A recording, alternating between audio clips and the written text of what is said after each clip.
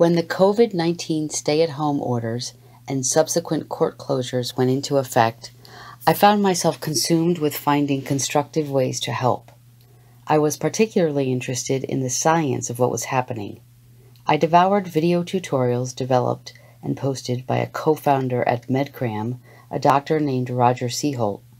He presents the big picture of the pandemic in a way that is directed toward medical professionals. The ease with which he presents that information prompted me to take it all a step further to see if I could help distill it for the average person.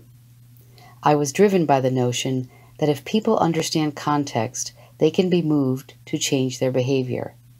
This attempts to apply the visual communications techniques often used in the courtroom to help spread actionable ways the average person can do their part in conquering COVID-19. It also gave me a great reason to collaborate with a former colleague, Doug Rice, who is uniquely qualified to help me. After retiring from his work in jury consulting, he became an ICU nurse. Thanks, Doug.